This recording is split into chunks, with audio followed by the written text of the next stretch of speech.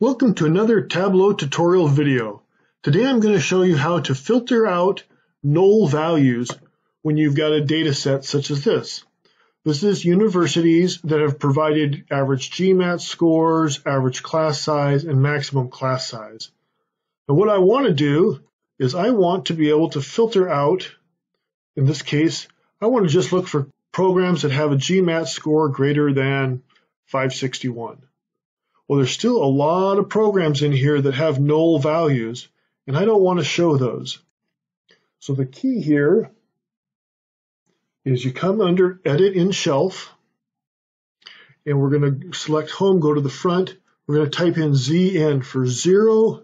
It's a function that says if there's a null value, put in a 0.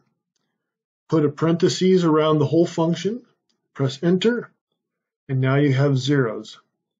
Now you may be asking yourself, hey, why is this still not going to 0? And if I filter, it's having problems. Okay, to get around this, it's for whatever reason, it's still registering the original values. So I've removed that filter, come in here, show filter. Now this will show as 0, and then you can adjust it, and all the zeros for the nulls are gone. We'll do the same thing. We'll do it 2 more times just so you see. Average class size, select it, edit in shelf. I press home. You could also do arrows, ZN, parenthesis, go to the end, parentheses, enter. And now watch when I go show filter. It'll show up here. And now it's already got the 0. So I can already go, first, I want to see things that are average class size that's greater than 141.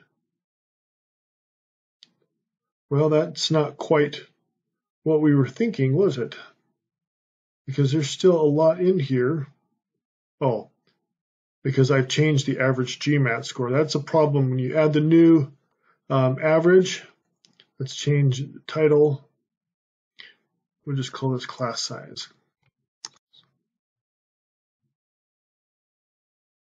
It's changing the wrong value.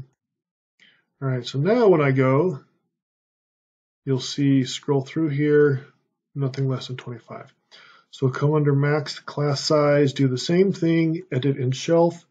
Now I'm going to press arrow just to show you, press to the left, ZN, I'm going to change that to you're putting the whole aggregate function inside it, end, close paren. And now when you hit show filter, this is, change this, edit this so we can see what it says.